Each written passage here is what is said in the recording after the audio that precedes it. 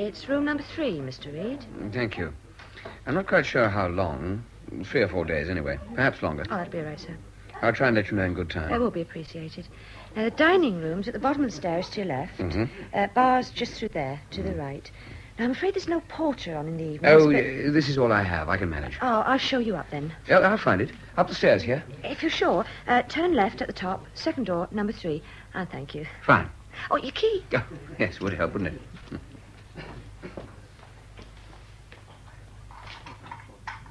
After you. Thanks very much.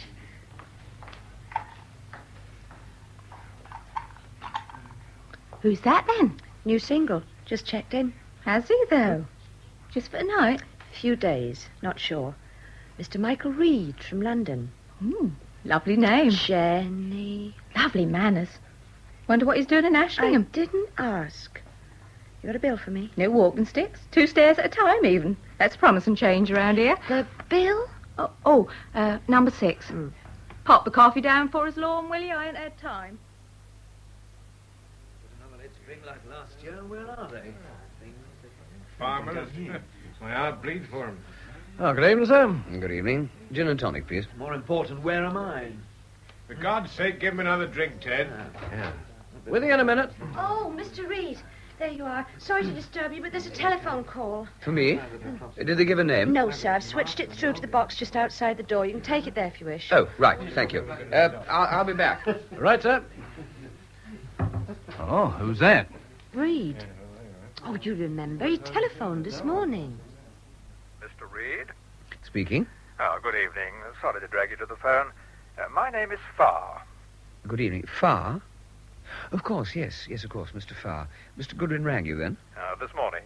I met him just before Miss Bates' untimely death. Yeah. He said you will be arriving this evening. Well, it's good of you to ring so soon. Well, I just want you to know I shall be only too pleased to do whatever I can to help.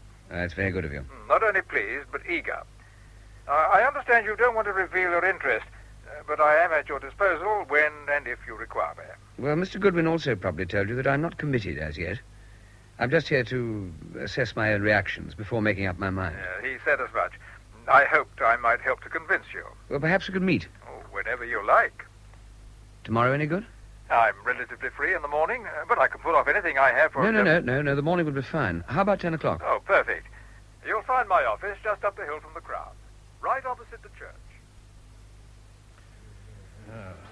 On Wednesdays, the manager take over the bar, which is why I weren't around when you arrived. Yeah, I suppose staff's always a problem in a small place like this. Keeping them is. Not much for them in Ashlingham, you see. No, I suppose not. Your first visit? Yes. Then I hope we'll make it a memorable one. Thank you. I don't know East Suffolk at all. Ah, that's good country. But quiet. Fine if you like the quiet life. Yeah. Summer would be your busiest time, I suppose, although you're, 5 miles off the coast road? About that. But with the castle and the boys' college, the weekenders, we're usually pretty full. Ah, yeah. Locals use the hotel bar here quite a bit, too. Oh, good night. Sir, madam. Yes, that's peaceful enough little place. Appeals to the traditionalists. Bags of beans, and wattle and daub. And all genuine, too. Not what you'd call lively. No.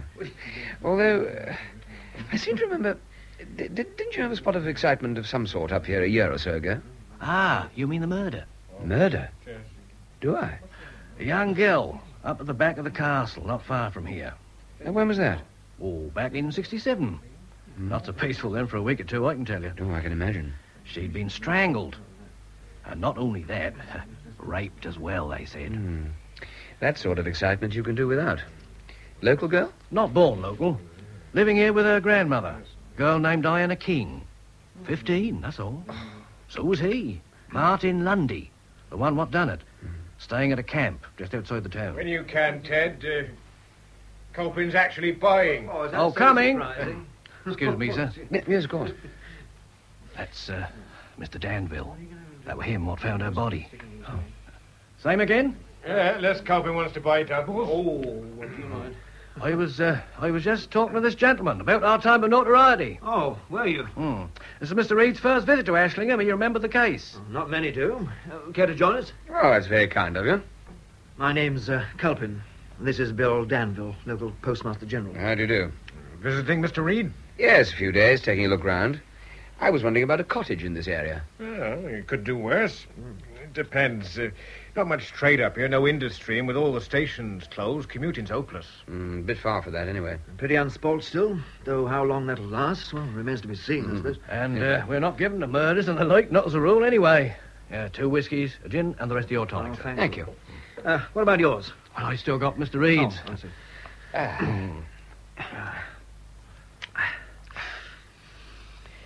Yes, it must have been pretty unpleasant at the time. It was. She was a nice-looking kid. Oh, you knew her then? Well, not really. Oh? Well, not to say no. I'd seen her around, but not like some of you did. Who said I knew her? Well, surely you did. She worked for Mr. Danville in the Christmas holidays. She was still at the technical school in Ipswich. Yes, cheers. Here's hoping you'll find what you're looking for, Mr. Reed. Oh, the cottage. Yes, yeah. Cheers. Cheers. Cheers. I was telling Mr. Reed that it was you what found the body. That's right. Must have been a nasty experience. Down in Moat Bush. That's a sort of a copse. A hollow just outside the old castle moat, surrounded by trees and bushes. There was a big search. Don't we leave it alone, Ted? Well, I was only I trying don't to want put him to in talk about it. It's history. They got the filthy young devil who did it, and that's all that matters. Yeah, I'm afraid I brought it up. It's all right, Mr. Reed. Sort of thing you prefer to forget, though, isn't it? Yes, I'm sure it is. Anyway, I've got to go. Oh, early at night? I still got some work to do. Hang on, I'm coming your way. Edna said to remind your wife, Lane, that's flower club or something tomorrow. Yeah, I'll tell her. See you around then, I expect, Mr. Reed. I hope so, yes. Cheers. Good night. Good night. Good night, and thank you for the drink. Oh, pleasure.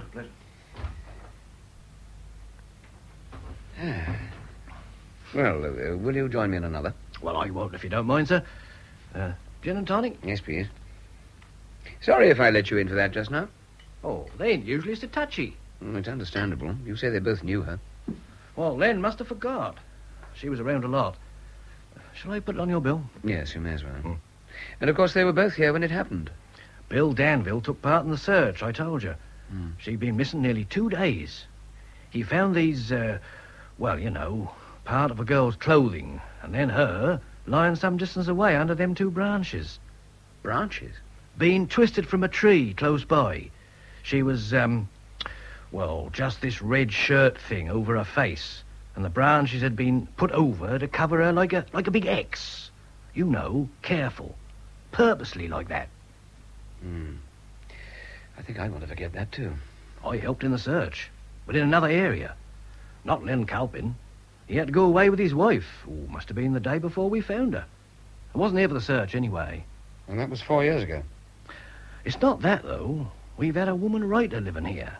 Suddenly started dragging it all up again a few months back for some book or other. Oh, is that so? Got some stupid idea that Lundy never did it. Questioning, checking, stirring it all up again. Seemed to think it could have been somebody here. Upset a lot of people. Yes, I can see why it might. Oh, he was as guilty as hell. Still, that's all over now. Oh? She took ill and died sudden. In London. About 6 weeks ago. Oh, I'm sorry. A lot of people here weren't.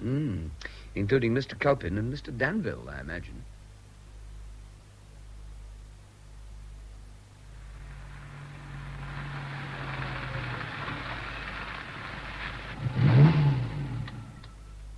Well, here we are.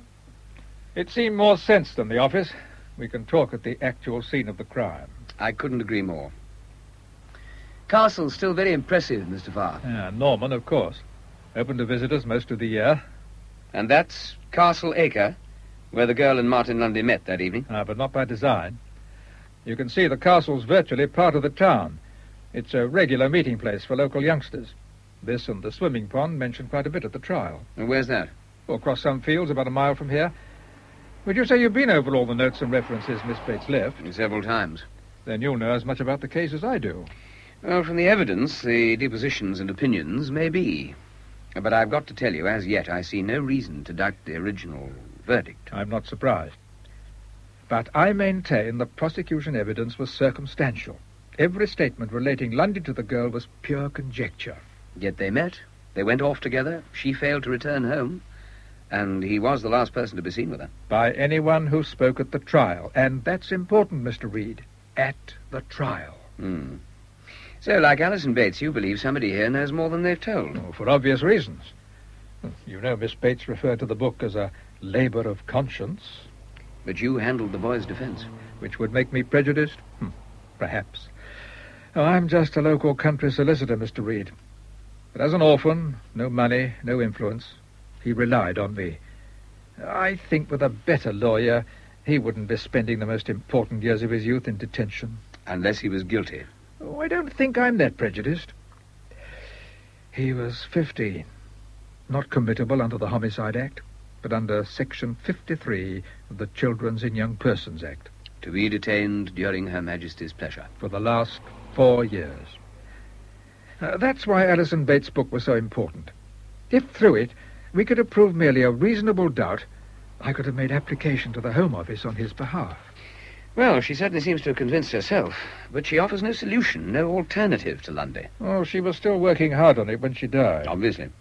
And now that she's dead, I gather Mr. Goodwin's asked you to consider carrying it through for her. Consider it, yes.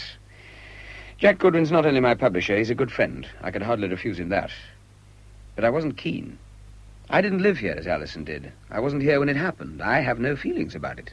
In fact, I'd never even heard of the case until a few days ago. So you need to assess your own feelings before coming to a decision? That's it. Well, this is where it all started. Well, let's take a look, can we? Yes, of course.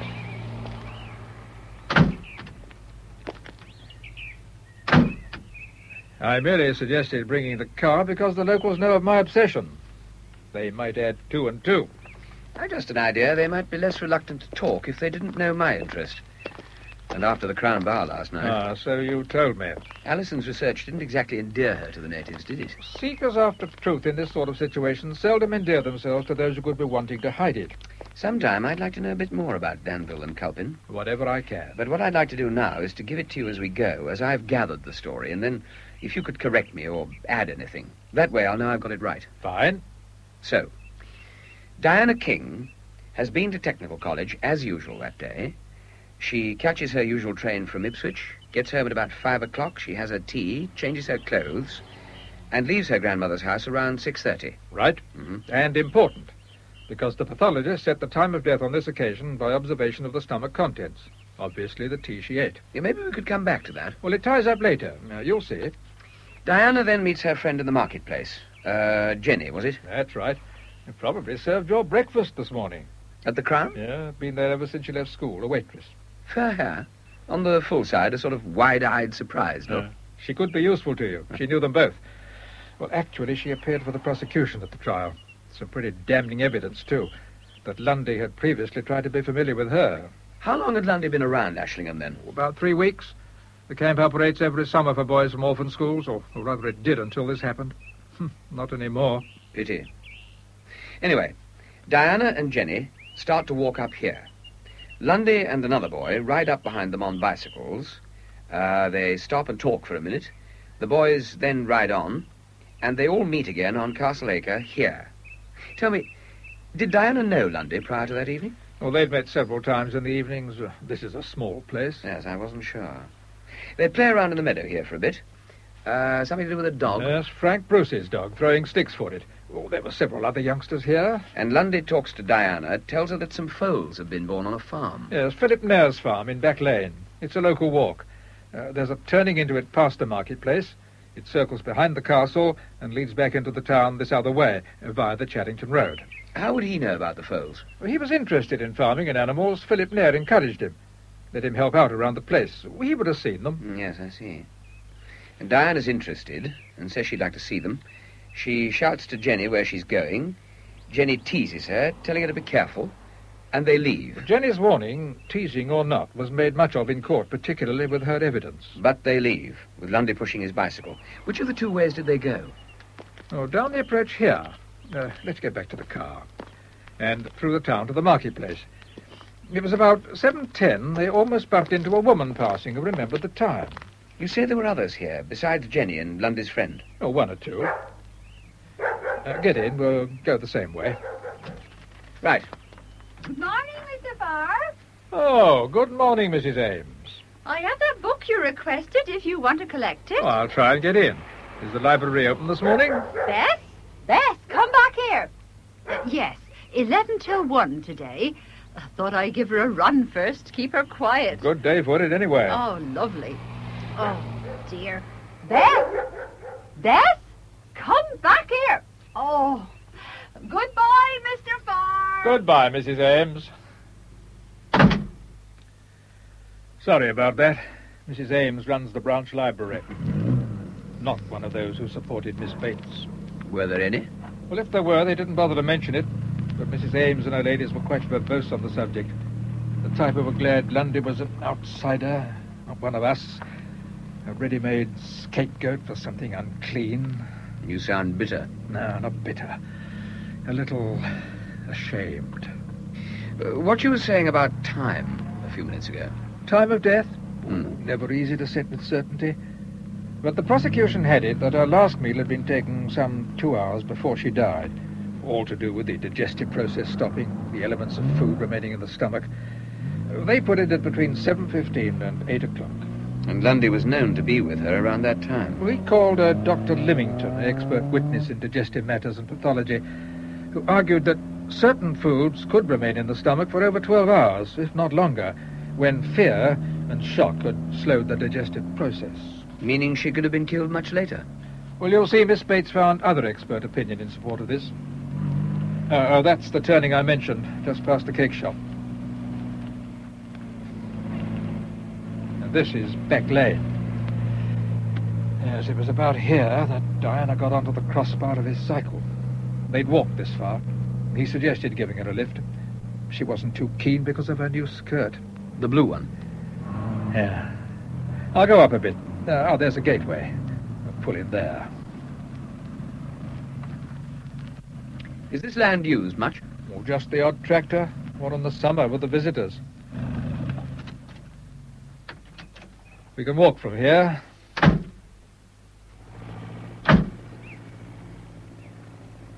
A moat bush is just round that bend ahead.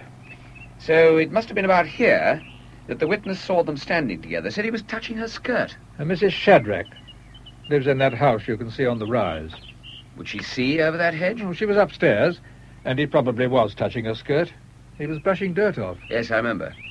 He said he wobbled, tipping them onto the grass verge, and that was how he got the scratches on his arms and the particles of his flesh under her fingernails. Well, she grabbed at him to stop herself falling, Yeah. as indeed anyone would. Hmm. Oh, we know she was on the crossbar. There's a witness. So Mrs. Shadrack's testimony was correct. Factually, but not in its implication. Also, Mrs. Shadrack remembered the time, 7:20, on a bedroom clock. But Willie Gaunt, who used to live up ahead, said he waved to them when they passed him, walking together at 7:30, after Moat Bush. Evidence that they didn't stop there. Oh, more. Willie remembered the time because he had instructions to go indoors at 7:30 and had just been called in for being late. Now, Lundy was proved back in the marketplace at 7:55. A matter of time and opportunity again. Yes, I see. If Mrs. Shadrack was believed, Lundy would have had, say, 35 minutes. But if Willie was right, no more than 20 to pass Willie, come back here, and Commit the double crimes of murder and rape with all the peculiar circumstances you'll see in the moment. But Willie had associated with Lundy. He was only 10 at the time, and he was considered an unreliable witness. Yes, it's a good point. Tell me, did Diana ever get back on the bicycle again? No, she refused. They walked on round this bend and continued up to Nares. But this is where they were supposed to have stopped. Where he was supposed to have rendered her unconscious. In this field? This is the field that leads into Moat Bush. Those trees over there. I see now what Alison meant. About carrying her that distance? Yes, she says Diana was very mature physically. Martin was slight. No more robust than me. And Diana was supposed to be unconscious, remember, which would mean she was even heavier. What was he doing with his bike all this time, I wonder? I mean, she'd hardly stand around while he hid it. And how did he make her unconscious, without leaving any mark or indication? That is possible. It's a matter of pressure points. Quite. But to a 15-year-old orphan schoolboy. Oh, doesn't it seem to suggest some sort of training in unarmed combat or something similar? He might have dragged her, but it would have shown. Well, there was a small laceration just below the right shoulder, but no blood anywhere on the grass, and no traces of feet or the sort of marks a dead weight being dragged would make. So she must have been carried. Through the gate. There's a public footpath. Not that anyone much uses it anymore. Thanks. Better close it. Another interesting point. There was a bloodstain on the blouse, the shirt, but it was not on the right side by the cut. It was in the centre of the front. Held over the cut, perhaps, to staunch it. But that means it would have been removed before crossing here. Apart from making the carrying that much harder, Hmm. the copse is just over there through those trees.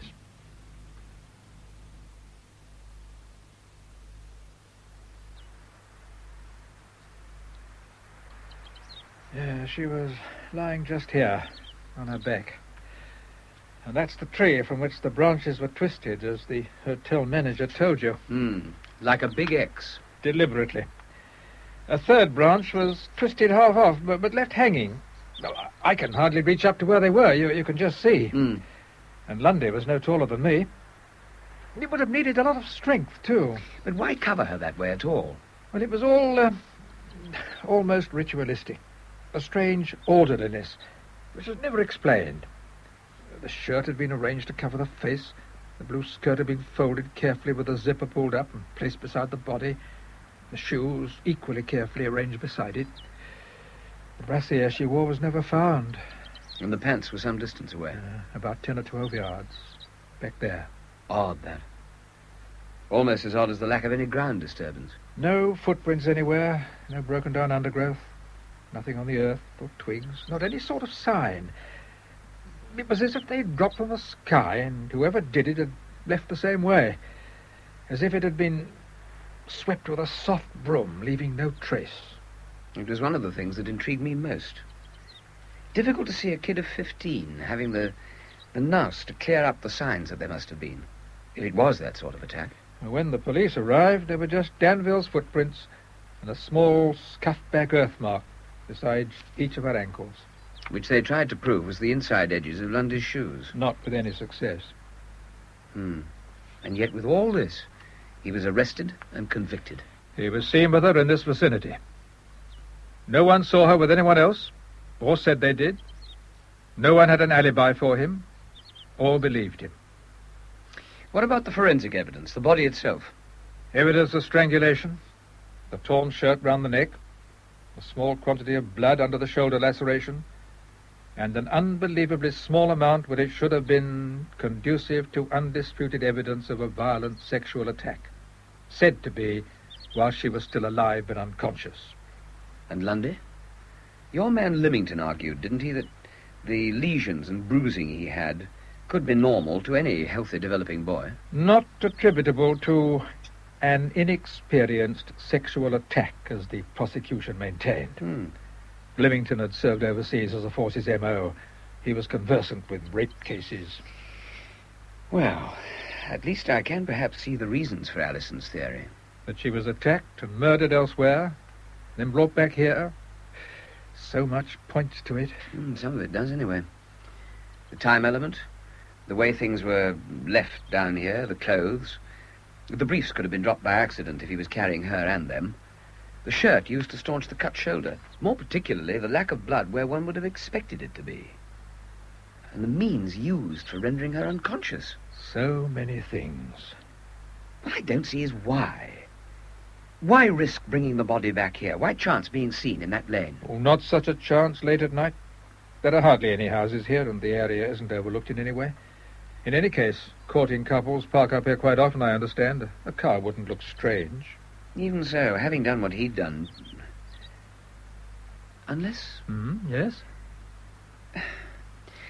Just suppose it was someone very familiar with this area. Someone who might have known she'd been with Martin Lundy that evening.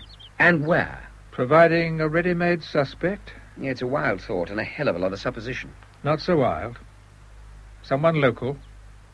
Someone older, taller, and stronger than Lundy.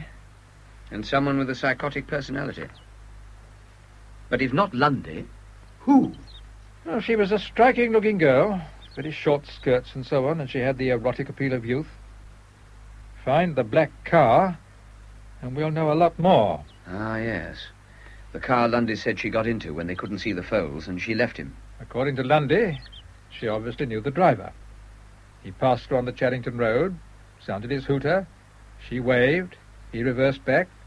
She spoke to him, then got in, and was never seen alive again. The mysterious black car was never seen again either. True. But Lundy was adamant. He could see it all clearly from Nair's place. Which is further up the lane.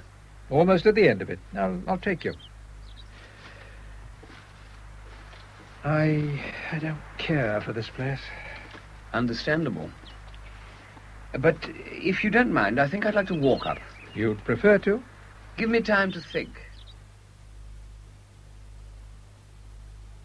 I think you'll like this. Came back on Saturday, Mrs. Culpin. It's her new one. Oh, yes, thank you. I like her books as a rule. I don't think there's anything else of interest here. I'll just have a look on the shelves, Mrs. Ames. I should think you've been through everything up there. We should be getting a new batch in from county. I'm afraid I read too much. Oh, well, takes your mind off the humdrum. It helps. With your son Louis away all the time now. And I suppose Mr. Culpin's out most of the day, too. There's not too much to do. I was only thinking, Louis hasn't been home in a long, long time, has he? Home? Well, it's more difficult for him now. When was the last time I saw him? Must be, He has popped home. Not for long. Sunday sometimes. Ah. On Sunday. But that's the life for a young man, though. The sea. All over the world like that. Finds it pretty dull when he does get home, I expect. Dull? Yes, I suppose so. But not for you. But how old is Louis now? He'll be 23 next month. 23, is he? Oh, how they do grow. Good heavens. So that's who it was. I'm sorry. This book. Book? What is it? This photograph on the back. But don't they often have those on the cover? Oh, yes. Only I saw that face this morning. Saw it? On the book, you mean? No, here. Up the street, by the castle. Not an hour ago. I was out with Bess. I had a feeling he looked familiar. Who is he? Michael Reed. I've seen his face too often to be mistaken. He's here? In Ashlingham? He was talking with Reginald Farr on Castle Acre. And then he got into Mr. Farr's car and they drove off.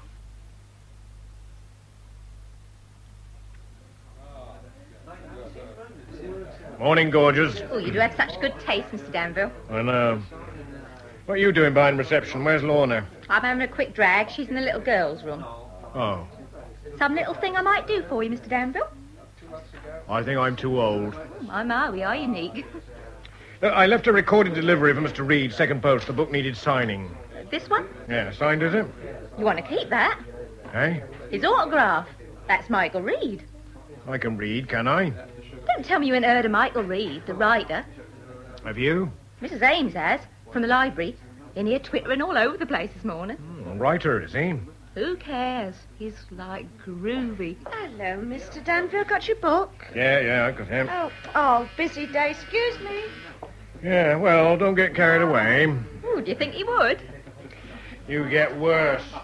Funny man. Well, I'll see if we can find him. Mr. Reed. Dining room. Oh, a number who rang this morning, Jenny. Could he take the call? He was just looking at some papers when I came out. I'll tell him. Mr. Jack Goodwin. I'm glad, Michael.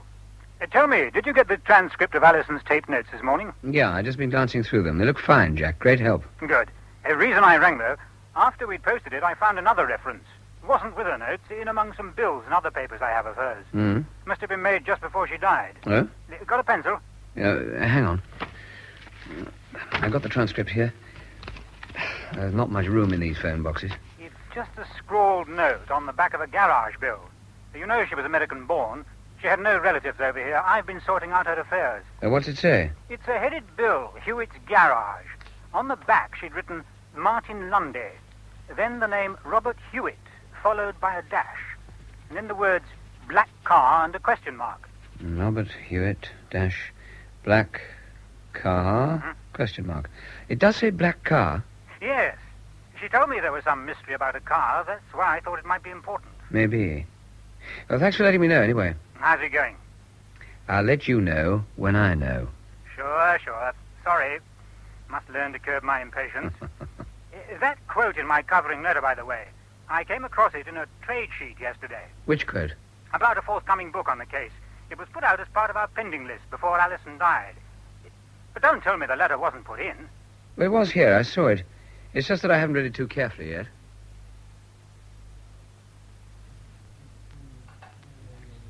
Here we are, sir. Hmm? Coffee. Oh, yeah. Oh, here, let me move that lot. Ta. You didn't notice if I left a letter in the dining room, did you? There wasn't nothing there when I cleared. No, I expect it's amongst this lot somewhere. Never mind. Black or white? Black, please. Room number 3? 3, yes. I hope I haven't kept you hanging about. I'm finished now till dinner's anyway. Oh, then I have. I'm sorry. Don't matter. I've got nothing special to do. Oh, I don't believe it. Hmm? Attractive girl like you? Me? You're joking. Can't be true. Or else there's something wrong with the young men of Ashlingham. There is. And I'm particular. I'd say you could afford to be. I see you think so anyway. I suppose I'd better be going then. Oh, Woodbridge.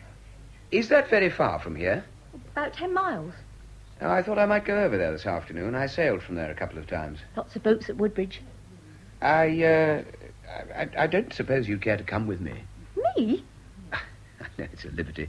It was only that I wasn't sure of the way, and you did say you weren't... You mean it? Of course. I'd love to. Oh, we could have some tea, perhaps. I'd have to pop home first. Oh, you don't live in? Not on your life. Oh. Won't take a minute, though. Oh, that's all right. I'll need to get some petrol. I'll pick you up. Not here, though. Nosy lot here. Oh. Just through the marketplace, there's a small boutique on the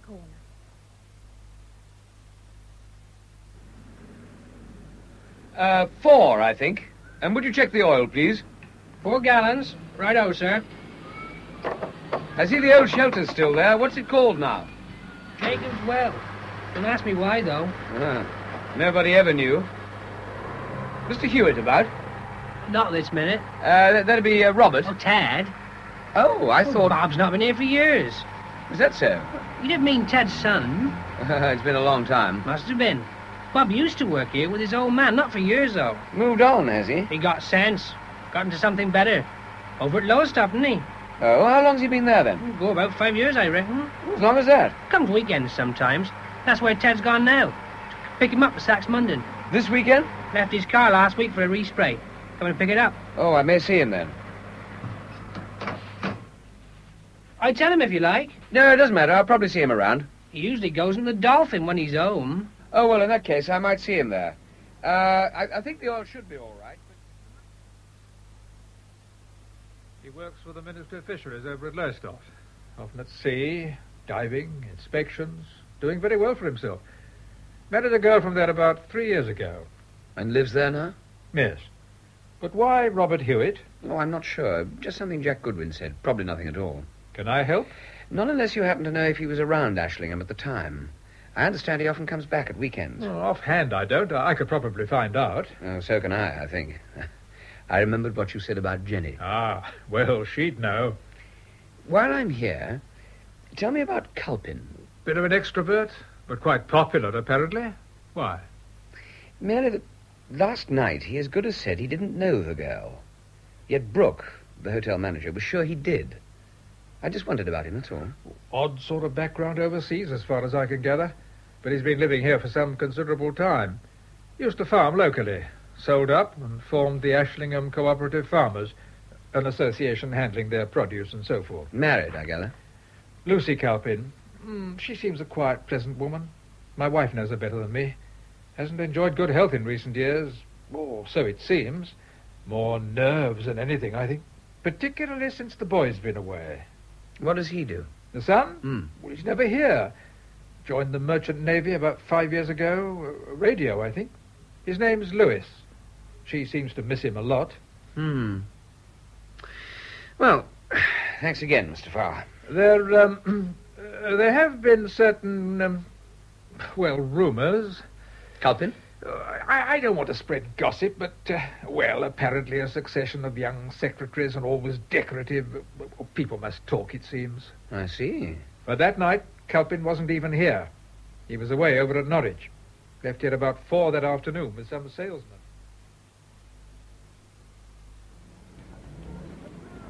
Been looking for you. Oh, God.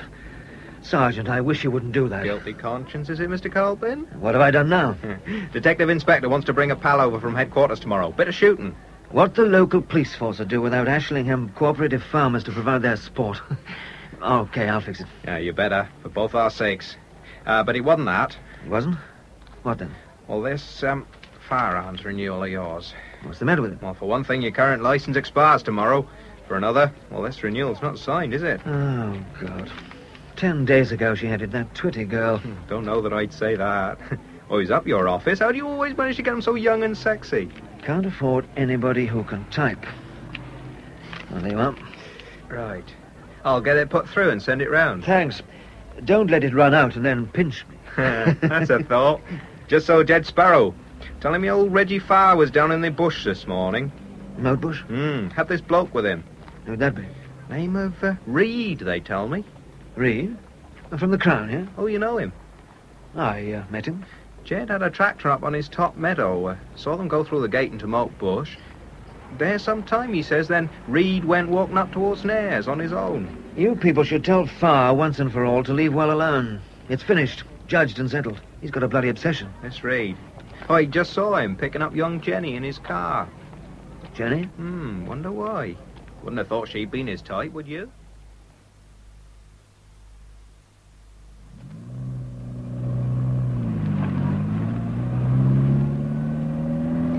Sorry if I kept you waiting. It was worth it. Honest? You look delicious. Oh, you are nice, aren't you? It's funny. What is? Well, here you take me out and you don't even know my name. How about Jenny? How'd you know that? Oh, I was, interested. In me? Is that so surprising? Why, you're a famous writer and all. How did you know what I do? I was interested. Touché. What does that mean? It means I'm flattered. I reckon you're putting me on. You must have a pick of girls down in London. Well, I wouldn't think you did too badly in Ashlingham. Oh, them. They're only after one thing. Oh, not that I'm against that at all, I'm not. But, as you said, you're particular. I like a man with experience and style, nice manners, who knows how to treat a girl properly, know what I mean? I think so.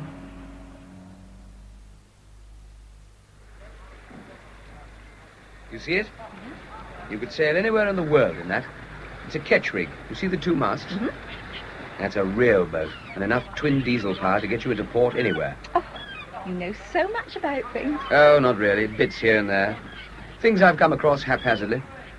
You and your big words. Well, how about tea? That's not a big word. It was a nice place up Church Street. Lead on, then, Duchess.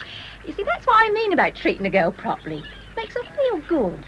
And funny inside. And that's because you need that tea. Come on.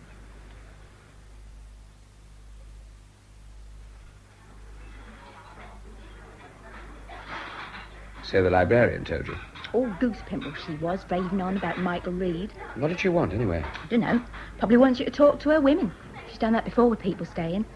Her women? Mixed up in everything she is. All long-haired and programme 3. Right weirdy she is. You make her sound charming. Bet she wouldn't have been so goosey she'd known what I know. Oh? And what's that? Why Mr. Michael Reed is here. Tell me. She was dead set against what that Bates woman was doing. Most of them were. Jenny, suppose you tell me. That letter, the one you lost. You found it? I didn't. Somebody else did, though, and handed it in after you'd gone. Old Brooke and our receptionist, they read it. Oh, did they? I heard them. About you writing a book about the murder. About Lundy. I see. That right? You want some more tea? Is it? And if it is? I'll pour on the professional. Are you going to? I don't know yet, Jenny. I might, and I might not. If you did, would that mean you'd stay here longer? Probably. Oh, I'd like that. You ought to ask me. Ought I? Perhaps you meant to, though. Perhaps that's why you asked me out, not because you like me. You're very shrewd, Jenny. But also very attractive. And very pleasant to be with. Honest? Do you mean it? Honest. I was in it. I could tell you a thing or two. About Lundy? About a few of them here. Might make you think less of me, though. Well, I'm not exactly dollery, you know. Yeah, but I wouldn't like that. Diana King was your friend, wasn't she? Sort of. And she wasn't the sweet little innocent they made out, neither. No? Not that you get much chance. They're always at it, always trying it on. The old ones are just as bad. Worse. Even old Brooke. Especially if you're young. Can I have a cigarette? Oh, sorry. I didn't think. Thanks. Would I be in it, in the book? Would you mind if you were? It depends. Oh, tar. Wouldn't worry me. How did you first meet Lundy? Swimming pond. He just turned up one night. We used to go there a lot then in summer. Who was we? Oh, me and Diana, a couple other girls. Mm. And the local boys, I suppose. Had to keep everything clutched tight down there, I can tell you. Jenny, did Alison Bates talk to you about this? Didn't tell her anything. Why not? Dunno. Didn't feel like it. But if you want to ask me... You don't mind talking about it? Why should I? I'm not like that lot. It happened, didn't it? Wasn't my fault. Besides... Well, means you'll want to see me, doesn't it? I think I mightn't have known you if you hadn't lost that letter. Letter? I don't understand. What letter? Mrs. Block? Oh, no thanks. All right. Ted was telling me just before I came out to the Flower Club. No, thank you. I knew he was a writer, of course, but it never occurred to me But that... I don't see how that From a proves... publisher. Well, Ted had to read it, of course. How else would he have known whose it was? Edna, what did it say? Well, it mentioned that Alison Bates several times. Said they were enclosing the, something or other of her notes on the Martin Lundy case. That if Reed decided to use them and write the book... Oh, no. That's not all. Sergeant Lee was telling Ted that Reed was out with Reginald Farr this morning. They were down in Moat Bush together. I told you I saw them. I can't believe it. All starting up. Not again. Awful memories. Everyone reading about this town in that way. Oh, it's humiliating. I thought when Miss Bates... I thought it would be all forgotten. Not that I wished her any... Oh, why can't they leave us in peace? One thing, he'll not get much change out of Ashlingham. We're 4-1 this time. I'm not so sure. There are some who wouldn't be averse to a little cheap publicity. Do you mind? Getting a bit uppity, aren't we? Excuse me, Mr. Culpin. I'm busy. Enjoy your ride? What you on about? Let me by. You always did enjoy a car ride. Not half as much as you did. Good driver, is he, Mr. Reed? At least he keeps both eyes on the road. Must have been a disappointment for you. What's it to you, anyway? Asking questions, was he? Wouldn't you like to know? They say he's taking over from that Bates woman. That right? Thought you were telling me. Is he? How would I know? Think we've got nothing better to talk about than that? All right, Jen. Get your fun if that's what you want. We've had enough of snoopers. You remember that if he should come ask. Jenny was sure about it. I've just left her. Robert Hewitt? Are you sure? Now, Jenny says he was definitely in Ashlingham that day. She saw him and spoke to him. I've known Robert since he was born. Well, it doesn't necessarily mean anything, Mr. Farr. But Alison didn't seem given to fanciful conjectures, Indeed, she wasn't. which at least suggests she was in contact with him in some way. Just the name with the words black car. And a question mark. I know she spent a considerable time trying to trace that car. It was the missing factor, the crux of any case for Lundy. Well, I called at the garage earlier. Seems he's home at the moment. And what do you intend to do? I thought I might drop into the Dolphin later. It's his local. He still goes there when he's home, apparently. Might be useful, though, if we could make sure he went there tonight. You want me to try and do something? You say he has an unusual job, this diving. Yes. Well, perhaps I could be an old friend of yours. A writer interested in background material.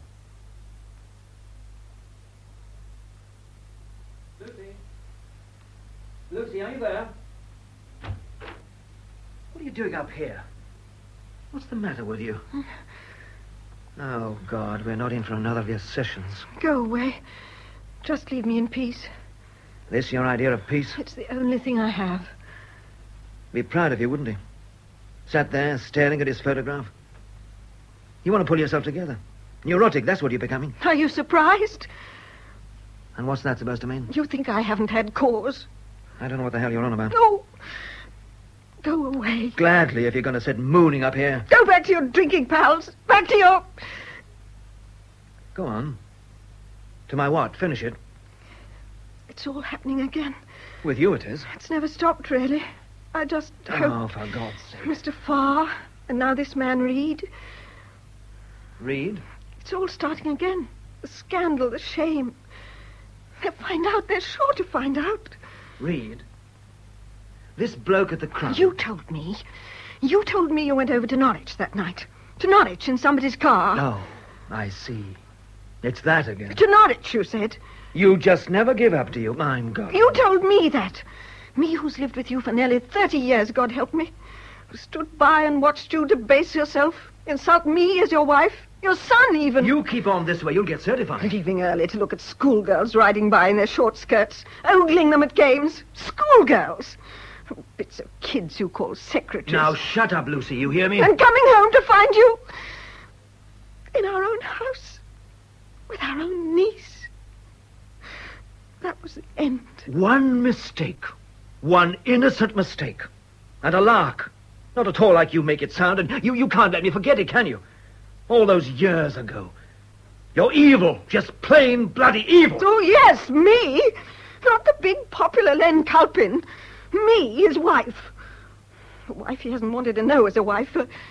How long is it? Can I help it if you're always tired, sickening for something or other? Can I? So instead it's ogling schoolgirls. Lucy, I'm warning you. You weren't at Norwich that night. You weren't anywhere near Norwich. You weren't a mile from this house.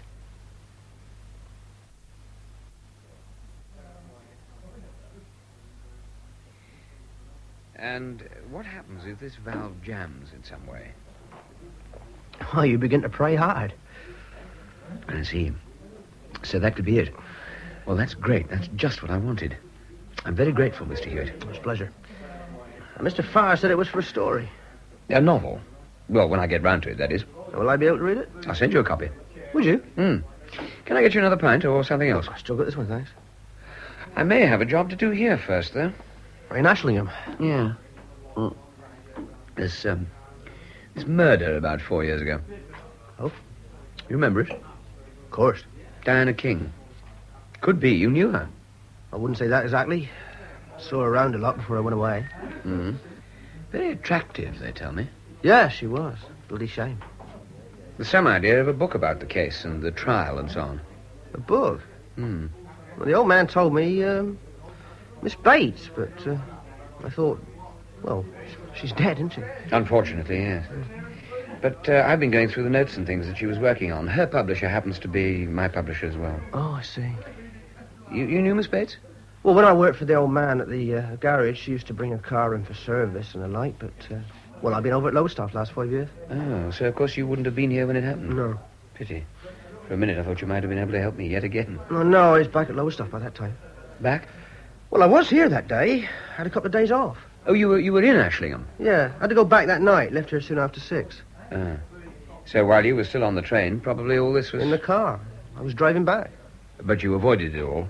Well, when I read it in the paper a couple of days later, well, it's knocked over, I can tell you. When it's someone you know. Yes, brings it home. Did you ever meet Martin Lundy? The kid who did it? No. I was only home now and then, odd day, a weekend. I knew all the others, though. Kids who were there. Old Danville, you know. Alison Bates had a theory about it. Well, that he didn't do it. Yeah, I know. She talked to most of the people involved. She talked to me once. Oh, did she now? A couple of months back, I suppose. We were home for the weekend, and the old man was busy, so I delivered her car back for him. Told her what I just told you about leaving here early that day. And what did she say to that?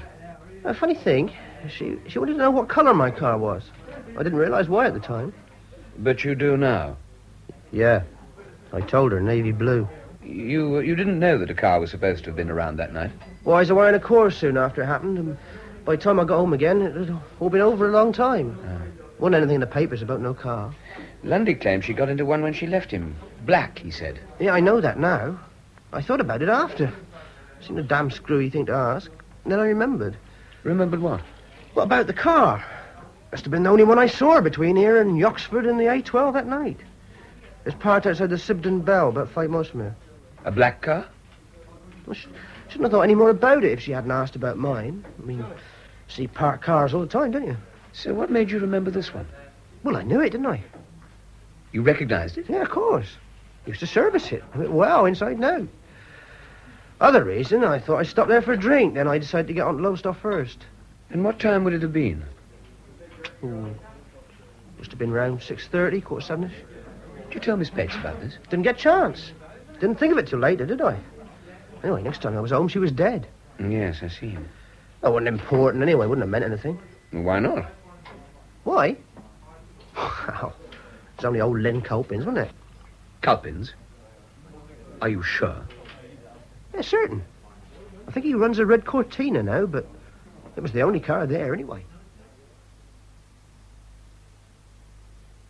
But I've been on to Ipswich already this morning, Sergeant. This is terribly important. Only wish I could help you, Mr. Farr. And headquarters tell me Detective Inspector Carter is likely to be coming here today to I Ashlingham. expect they'd know, sir. Well, I must get in touch with him. Matter of new important evidence. It's urgent. So you said, sir.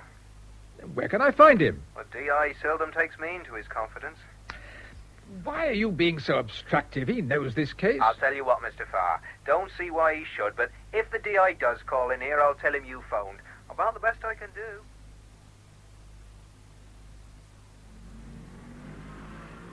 And check the tires if you would, Fred. Sure. 27 front, 25 back. Trip round the houses today. How's she running? All right. Still got that bloody squeak. Oh, I... Is that Robert I can see in the workshop? Yeah. Book it all, will you?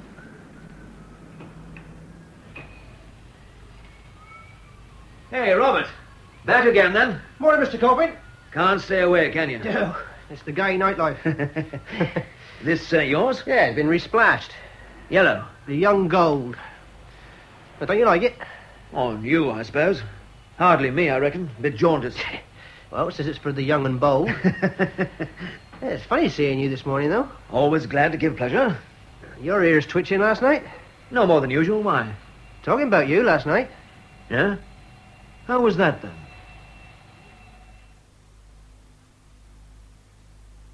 I still can't agree about the police. But this is vital. At least it has to be checked. All right.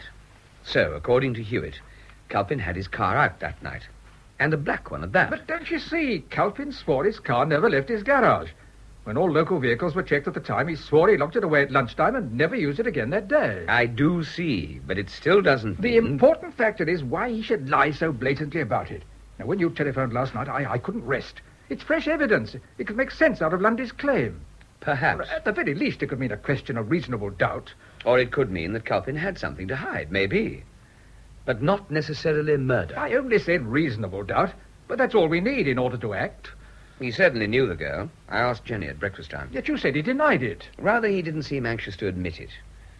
But it seems he knew her fairly well enough to be giving her rides in his car. What?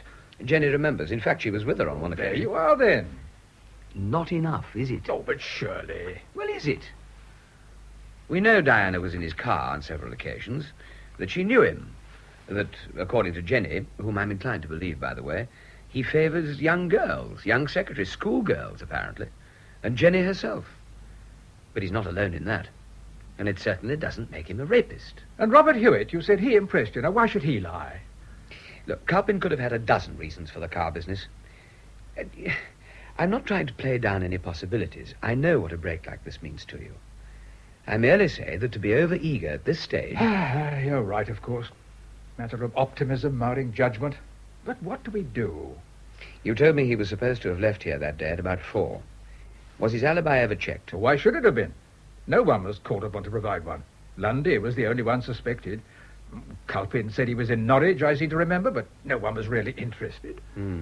It's a bit dicey 4 years later. Well, that's why I wanted to contact Carter. Detective Inspector now, sergeant on the case at the time. But that fool Sergeant Lee won't tell me where he's going to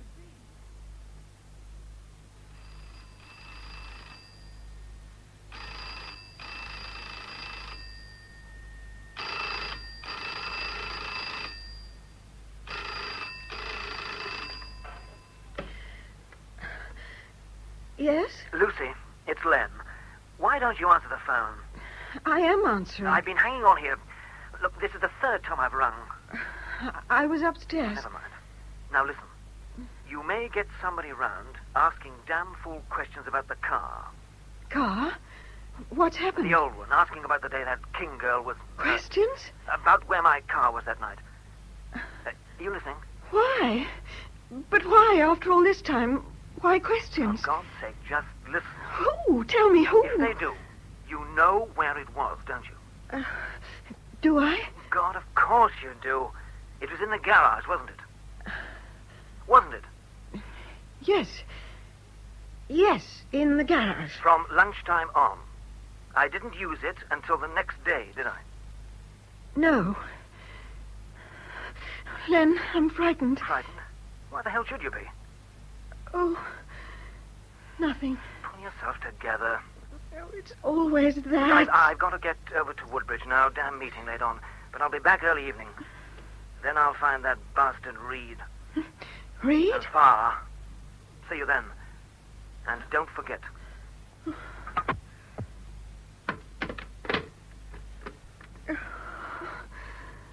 Oh, God. Detective Inspector Carter? That's right. Sit down, Inspector. Can I order you coffee or a drink? No, thanks. I happen to be Parson, so I thought I'd stop by to offer you a little advice, Mr. Reed. Well, now, that's very considerate, Inspector. I hear you may be taken over from the late Alison Bates in resurrecting the Martin Lundy case. Now, where could you have heard that, I wonder? I've read some of those books. I don't hold with them. No? They upset people, stir things up, cause more trouble for people innocently involved who might prefer to forget. That's the unfortunate thing about fate, Inspector. It has no boundaries. Of course, I know there are so-called writers who make their pickings digging up salacious dirt at other people's expense. Hacks, don't they call them? You're perfectly entitled to your criticisms, of course. Nothing better than a good, powerful sex crime. And if it happens to be an attractive young girl, so much the better, eh? Nothing sells quite like that, does it? No matter who gets hurt in the process. I'd certainly be interested to know which books you've read. Obviously the wrong ones. There are quite a number of serious crime studies, well written and accepted as authoritative. Maybe. I knew what Alison Bates was trying to do, of course, but not why. Maybe she was misguided enough to consider she had a cause, like Reginald Farr. You don't think he has a cause? I think he's a good man out of his depth, right from the start. A well-meaning man, unable to live with the fact that he was proved at fault in backing a wrong'un. He couldn't still be trying to help the boy? By screaming that old bogey of injustice. I was on that case as detective sergeant, Mr. Reed. Lundy was as guilty as hell. Proved by every shred of evidence, and nothing can alter that fact. In which case he'll stay where he belongs, won't he? I think you're being influenced by the heart, not the head. There was no problem case. Andy Keslin was a good jack, the best. He was in charge of the case? Detective Inspector Keslin. I was his sergeant and his friend. He's sick now, pensioned off, and I wouldn't want to see his reputation dragged into useless controversy. Inspector, supposing I were to tell you... No point. Leave well alone, Mr. Reed. I've read your books. You don't need this sort of muck. Well, which is all I stopped by to say, so good day to you, sir. But, Inspector... Good day, Mr. Reed. Yes, Mr. Farr? Susan, that call to Mrs. Calpin. There's still no reply? You've been trying. Oh, 3 or 4 times. What time was it when she rang? Oh, must have been about 3:30. And you say she didn't give any idea what you wanted? No, just said she'd like to speak to you. I told her you were out and she said it didn't matter. You told her I'd be back? Oh, yes. All right, Susan. Keep trying, will you? Going out, sir? Oh, hello, Jenny. I thought I might, yes. There's a leaflet about the castle. Over here, sir. A what? Over here, sir. Oh, yes, I see. Thanks. What was all that about? Listen, they're going to ask you to leave tomorrow. Leave? They're going to say they got a prior booking for your room. They haven't. That's old Mother Brooke. She's been at him, she and her harpies. Well, because of the Lundy thing? I told you what they were like. They're dead against her. Kicked out. Don't go. Will I have any choice? Well, that's what I wanted to tell you. I know where you... Well, that's if you wanted to. I told you I got this flat. It's nothing much. And, well, you needn't think you got a... I mean... Jenny, you're very sweet. I'm not. But I don't want you to go away. I've got to, anyway. But not yet. I'm afraid so. But don't think I'm not grateful and honoured. I am. But you won't. No, Jenny. I'd really have to leave anyway. I see. But thanks. I'll see you later, won't I? You really going now? Well, I think I might go up and have a look at your castle, having studied this leaflet so diligently. At this time? Why not?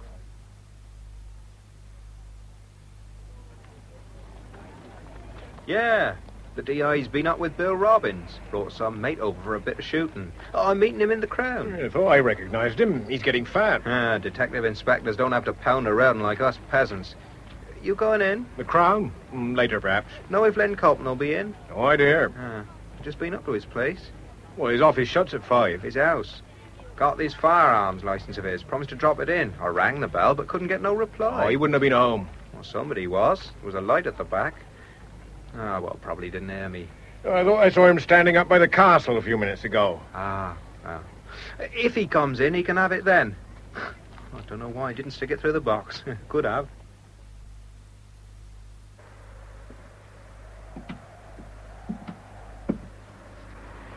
This fading light. You can almost imagine them still standing watch up here, can't you? I've been looking for you, Reed. Of course. Otherwise, why follow me? Though you could have found me at the hotel. This is better. On top of the castle wall? Much better. Nobody to listen. Nobody to see. Well, of course, if you feel you need that sort of privacy. He's supposed to shut the front gate at dusk. It's not too safe up here, you see. Not in bad light.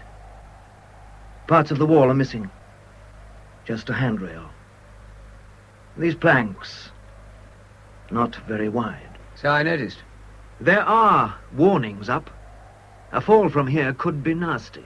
Damn nigh fatal, I should think. Like I said, we're better. I see.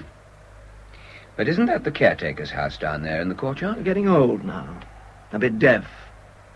I know his habits. He didn't see me come in. Yeah, but I think you've made your point. You're bright. For a sneaky bastard, you're bright. I wish I could say the same for you. I came up here to think. Now I'm thinking a man who threatens violence and murder so easily could have done so before. Now we're getting to it. The only thing is, I'm bigger and stronger than a 15-year-old girl. You bastard. And considerably fitter and younger than you. So don't push your luck again. I want to know what the hell you're up to. It can't be conscience after all this time. This morning, Bob Hewitt, he told me about you last night in my old car. So you follow me up here in the dark like some thug. And asking questions. You're trying to fix me with that murder, you and Farr. He wouldn't care who so long as that filthy kid got free. But it's not going to be me. It's a cliche, but if you've nothing to hide, you've nothing to worry about. I never touched her. Not like that. I never did. Then you've got a funny way of selling yourself. What do you think you're at? Do I act like a bloody murderer? As of this moment... Think I could carry on here with that for 4 years, do you? How should I know? If I'd done that, I'd have been gone years ago. It depends what sort of man you are. I told them. They asked me, I told them. My car was never out that night. Hewitt says it was. And he's a bloody liar. He says it was parked outside the Sipton Bell at about 6:30. He wasn't even here when it all happened. He knew nothing about any car. Why should he lie? How the hell should I know why? He knew your car. He'd driven it, serviced it. Exactly the colour and type of car Lundy said picked up Diana King. Just before she was raped and murdered. How many times do I have to say it? My car never left my garage. But you did know Diana King. So did a couple of thousand other people here, half of them men. And she used to go out in all their cars, too? What's that supposed to mean? Wait a minute. Of course. That nympho down at the Crown. I should have known. Been offering it to you, too, has she? Are you going to believe that little tease? I didn't say I believed anyone. Oh, all right. So I knew, and I gave her a ride in the car now and then. What about it? So have others. I liked her, sure, but that's all. I'll even admit it. I like younger girls, but she probably told you that as well. It has been said. I'm not all that proud of it, but that doesn't mean I go around doing what you're accusing me of. I'm not accusing anyone. It's not up to me in any way. I swear that car never left my garage. I can prove it. Oh? If I have to. But I think you may have to, sooner or later. At least my wife can. But it's tricky. Well, she knows all about, well, what I've just admitted, and she knows where I was that night. Then you've got no problems. I told her I'd been taken over to Norwich, a salesman. I had to tell her something. She knew I'd known this kid and others, and she thought... Yeah, even her, just because I made herself ill. In the end, I had to tell her. She found out later anyway. The girl was working for me at the time.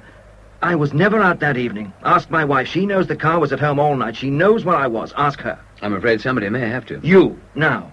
Come home with me now and ask her. Look, I told you, it's not up to me.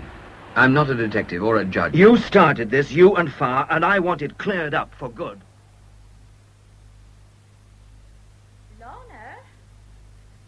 Mrs. Colpin hasn't been in when I was out? No, Mrs. Brooke. She didn't ring? Not that I know, and I've been here all afternoon.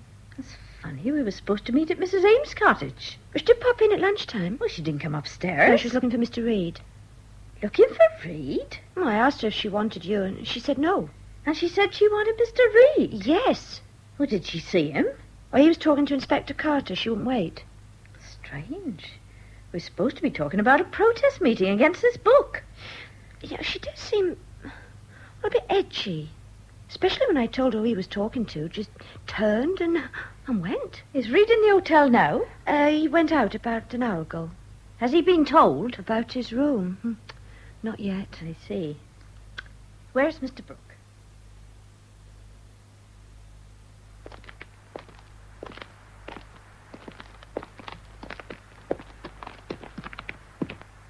Look, you've got to understand she's a bit, well, run down, nervy, and I'm not exactly a favourite. She's scared stiff of any sort of scandal, always has been. And since the boy's been away, she's alone a lot. Well, just remember this was your idea. Well, come in. If you wait a minute, I better tell you you're here. Oh, look at that. Left the phone off the hook now. Wonder how long that's been lying there. Lucy, you there?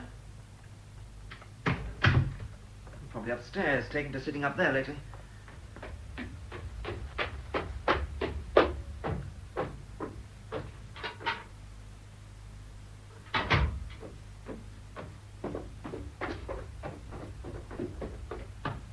That's funny.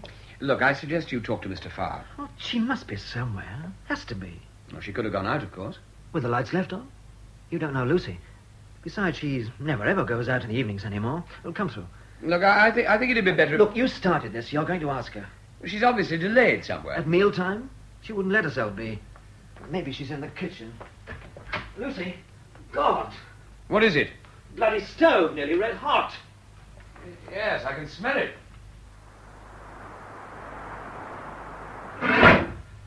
Chimney and bottom wide open. Draft control. Oh. Is there anything I can do? That cloth. Yeah? Hot as hell. Yeah. Ah, that's it. Look at that chimney. Been roaring its head off God knows how long. It's lucky you caught it. What in God's name has she been doing? Look at it. Charred papers all over. Old letters or something. Are you sure that'll be all right? Well, now, let's get out of this stink. Must have been like that for hours. Well, at least you should be all right for hot water. She doesn't make that sort of mistake. Oh, anybody could. Not Lucy. She's overcautious, always has been. Everything right and in its place. There's something wrong. And it's not just that stove. What do you mean? Well, her not being here. The lights on, the phone taken off the hook. The way she's been lately, not sleeping, sitting up there staring at his photograph for hours on end. And now this. And burning old letters. Well, there must be an explanation of some sort. I know her. I tell you, there's something wrong. I know there is. I tell you, I reckon I could have got more with a truncheon. Oh, you didn't do too bad, Inspector. Not for a townie. Think not. There's damn things move faster every time I come here. Yeah, they do say it's the water. I have the same trouble with this beer. Well, that's charming, I must say. Inspector, do you have a minute? You look worried, Sergeant. What's up? Another lightless bike on the rampage? That was the wife on the phone. Oh, checking up on you, is she? We just had a call from Len Culpin's place. Oh, Lucy been beating old Len up again. No. hasn't she? Seems Mrs. Culpin's missing. Eh? What? Missing? It was this here bloke Reed on the phone. Seems he'd gone back there with Len. How do you mean, missing? For some hours, they reckon. Was she really here at lunchtime? In the hotel? Wife told me she come in to see Reed. Reed again. But you were talking to him, so she never waited. That ain't all. They found some sort of note. Suicide? Not exactly. I was a-wondering, sir, if you shouldn't look into this one. Oh, hello, Mr. Farr. Anything further? Not since I phoned. And Carter's here? Yes, he's through there, talking to Calpin. They've set up some sort of search, but so far they've no idea where to look. How's Calpin taking it? Stunned. He was pretty sure when he found the son's photograph was missing. And then we found the message. So she knew? She knew something, anyway. That poor woman. I'm sorry, Reed. Couldn't be more unfortunate that this should have happened. But for me and my damned book. It seems to be the feeling, all right. Well, who could foresee something like this? Yes. Well, let's hope they find her. You last spoke to her on the phone this morning. Yes. What time was that? Must have been just after 10. After I'd been to Hewitt's when they told me. Told you what? About the car. Ask him. Ask Reed. Ah, Mr. Farr, you're here. Oh, Inspector, I hope you don't mind. Depends whether you can help or not, doesn't it? Mr. Calpin, I'm sorry. You should be. You've driven her to this. That's not true. Doesn't matter what, does it? Anything to get that filthy kid off. Any bloody thing, no matter who else suffers. I can understand your distress. He may well have a point, Mr. Farr. But I understand there was a note, Inspector. Doesn't that seem to suggest... It suggests Mrs. Calpin is missing. Well, may I see it? Why not? It was scrawled on this pad by the telephone. God, so she didn't know what she was doing. Reed and his bloody accusations. The only one that knows. I'm the only one that can harm him. Harm who, Mr. Calpin? Listen, all right, I don't Len, know. all right. I'm more concerned with finding Mrs. Calpin at the moment. Now, what's this about a car? Robert Hewitt told me he'd seen Mr. Calpin's previous car, a black one, in the vicinity on the night Diana King was murdered. He's a bloody liar. Who's Robert Hewitt? Oh, son of the garage owner. He used to work there, knew the car well. Mr. Calpin heard I'd been talking to Hewitt, and he approached me about it. I tell you, Just a minute. That's why you telephoned your wife this morning? I didn't want him coming round here scaring her silly. She'd already been upset by him and his ridiculous You had accusation. approached Mrs. Calpin? I've never met her. Calpin said his wife could prove his car had never been out of his garage that night. He insisted that I came back here with him to ask her. What is it, Sergeant? Nothing out there, sir. And you've still no idea where she might have gone, Len? No, I don't know. Friends? I phoned those that she might have gone to see. What about relatives? No, not Lucy. Not here. Now, look, Len, go up with the sergeant here and take another look round upstairs. What for? I looked up there. See if there's anything you've missed. Anything that she could have taken with her. His photograph. Anything else. Clothes, a case, anything. Why should she? Let's take a look, Len. You never know. She hasn't gone anywhere. I know, Lucy. She's dead, I know. Come on, Len. Satisfied, Mr. Reed? Why should I be? I seem to remember warning you this morning what this sort of muckraking could do. Now, that's damnably unfair, Inspector. Is it? Why do you think this has happened, then? Well, are you suggesting that fresh evidence should always be concealed because of the misfortune the truth might cause? The truth, Mr. Farr? Well, what Mr. Reed discovered could be of vital importance. Were we supposed to ignore it? Lundy's phantom black car, I suppose. Well, I don't know. That's for you to find out. I'm glad to hear you say so. Also, why Calpin lied about his car at the time. If he did. And kept quiet about it since. In any case, don't you think you should have told us? I tried to tell you this morning, if you remember. You didn't want to know. And neither did Sergeant Lee when I tried to find out where you'd be. So, tell me now. No, there isn't much else. A note was found, left by Alison Bates. It had Robert Hewitt's name, and next to it the words black car. I think she might have thought it was Hewitt's own car. So I asked Hewitt about it. He remembered seeing Calpin's black car parked at the Sipton Bell when he was on his way back to Lowestoft at about 6:30 that night. And that's all? Except that apparently Calpin knew the girl well. She'd been on petting drives with him. Petting drives? So I was told by someone who had been with her. Yeah, you said you didn't know Mrs. Calpin. That's right. Then why would she be looking for you at the Crown this morning? For me? I didn't know she was. Came in while I was talking to you. Asked the reception girl, then left. I've no idea. Well, she telephoned me this afternoon. What time was that? Well, about 3:30. I tried all afternoon to ring her back, but the line was engaged every time. Yes, we found the phone off the hook when we got here. Calpin rings her, tells her about this car thing, then she tries to see both of you between, say, 12 and 3:30. Sergeant Lee called here with a firearms license just after 5. He thought there was someone here then. The lights were on. It must have been around 6 when we got here. That stove had been left on for some hours then. If she had known all these years, or even suspected, questions about the car, then she sees you two talking together. Later, Sergeant Lee calls round here. In the state her mind must have been in, God knows what she might have done. Calpin said he'd been worried about her health for some time. He said she used to spend hours sitting up there and... Yeah? Inspector. What is it? Len, Mr. Culpin's just had a thought where she might have gone. Well? Well, it was only an idea, but he wondered if she could have gone back to their old farm. Where's that? A few miles out. Apparently she was always talking about the place, didn't want to leave it. The boy was born there. Well, it's something anyway. Bring him along, will you? Right, sir. Can we be of any help? Not at the moment, but I may want to see you later, Mr. Reed. I shall be at the hotel. I hope so. Well, it's possible, I suppose. Perhaps. Now, you started to say something a moment ago. Yes, I just had a thought. You see, I'm wondering now if it was Culpin she was concerned about. Now, why do you say that? He told me earlier that he believed she suspected him at one time. So much so that he finally had to tell her where he really was that night. Well, he said Norwich. Yeah. And he told me that he was in Ashlingham, shacked up with some young girl working for him at the time. He went back with her straight from the office. He didn't leave her until very late. You believe it? Well, it could have been a try at an alibi. Not easy to disprove after this time. Now I'm inclined to think that that's where he could have been. But surely the note... Well, it doesn't name Culpin. It merely says that she was the only one who could harm him. She was the only one who knew. Now, what are you getting at? It was something else he said. Something Culpin said? Yeah. And something she did. If I'm right... Well, it's just an idea. But if it helps to find Mrs. Culpin... Well, it could do more than that. I'll need to make a call on the way. Why? Where are we going? But he used to be around with you girls at the swimming pond and so on. Used to be. What was he like? Randy. Jenny. I mean as a person. Well, he was.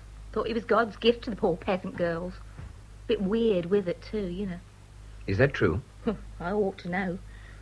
But you also told them you knew about Lundy, too, in that way. Well, they kept asking me, didn't they? Anyway, I told you about that. Yes, you did. So you'd have known Diana pretty well, then? Knew her well enough. Why? But you still say he wasn't around that day. He couldn't have been, could he? Well, anyway. Thanks, Jenny. Thanks a lot. That's all you came for? It was important. Mr. Farr's waiting outside. Is he? Good night, Jenny. And thanks again. Are you... Am I what? Will you honestly be going away tomorrow? Yeah, I plan to. But I shall see you before I go. Yeah. Night, Jenny. Night.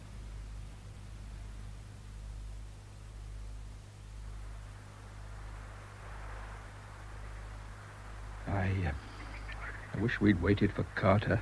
It looks as if it's just as well we didn't. I still don't understand your reasoning. Moat Bush? I'd have thought that the very last place. Well, it was you who mentioned her state of mind. I figured, under the circumstances, she just might have felt drawn to where it happened. To where her world disintegrated. Obviously, I was wrong. It's even worse in moonlight. What's round there, just beyond those trees? Called the Meres, a deep pond. Floods badly in winter. Now, look, Reed... Let's just take a look and then we'll go. Must we? You wait here if you like. No, if you're going. Take the torch if you need it. Well, it's not that I can't see.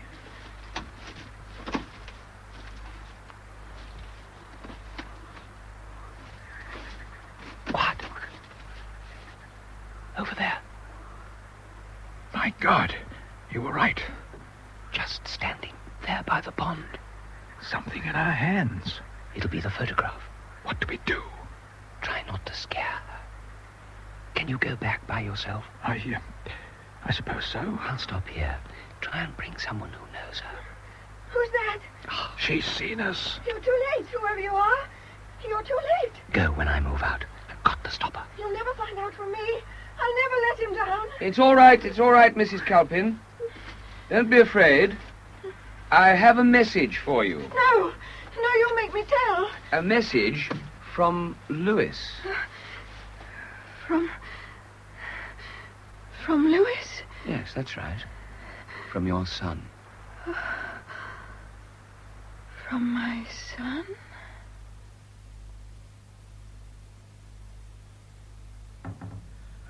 Well, Inspector? Under sedation now, but the doctor says she should be all right. Ah, that's good news. Given time, and thanks to Mr. Reed. No, hardly. No, I owe you an apology, sir. Seems you too, Mr. Farr. It was the son, then? Apparently he came home on leave unexpectedly that evening.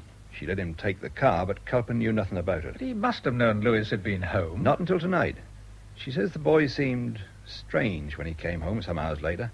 Said he had to leave immediately, changed his clothes, and went. Culpin never saw him. And how did she find out? She was puzzled by his odd manner. Thought he might have pranked the car, so she went to look after he had gone and found the brassiere. So that's why it was never found. She suspected Culpin at first. She's known of his peculiarities for a long time. Then when fuller details got out, she realized what the bra could mean. She burned it and the clothes the boy had been wearing. Then wrote and told him never to come back. And he's never been home in 4 years? Apparently not. But didn't Culpin ever wonder about that? She always had a reason. His ship rerouted and so on. But it seems Lewis replied, asking her to forgive him for what he had done. After that, he wrote to her fairly regularly, but never came back. His letters were some of the stuff she was burning earlier. But Lucy Culpin, that quiet, inoffensive woman, how could she have lived with it all these years? He was her only son. And about all she had left to live for, I'd imagine. Yes, he must have picked Diana up in the old man's car, and somewhere it happened. Where, I don't know. But he must have panicked when it all went wrong and then had to cover himself. She'd probably told him she had just left Lundy. He knew where, probably even saw him in Back Lane. So you think he brought the body back to Moat Bush, cleaned up any disturbance he made, leaving Lundy as a ready-made suspect? That's what I think. So you can go ahead for Lundy, Mr. Farr. You'll get all the backing you need. You've nothing to worry about now. Except the right words to explain 4 years of lost freedom to Lundy. Do you think you'll get him? Seamen can be hard to trace, but we'll get him. Somewhere, sometime, we'll get him. And there's your receipt, Mr. Reed. Oh, thank you. I hope everything has been to your satisfaction. Yes, thank you very much. I didn't see Jenny in the dining room this morning. No, sir, she's not in. Oh? I'd hoped to see her before I left. She just didn't show up this morning for some reason. Oh, I see. Well, thank her for me, will you? I will, yes. Oh, tell her... Well, just tell her I asked. Mr. Reed? Oh, good morning, Mr. Farr. Thank goodness. I was afraid I'd miss you. You're just in time. Oh, sorry, I'm late. Well, I didn't expect you to bother. Oh, but of course. I waited to find out about Mrs. Culpin. She's much easier this morning. Good. Apparently she has a sister. She's going away to stay with her for a time. Now, that sounds best. You know, I think, just how grateful I am. How grateful Lundy will be. To Alison Bates, if to anyone. But I'll be interested to learn what happens. I'll let you know. And what about the book? Slightly different ending now? That's up to Jack Goodwin. But for yourself? For myself? Well, I think she's suffered enough. Don't you? Well, goodbye, Mr. Farr. And if ever I need a good lawyer, I'll know just where to come.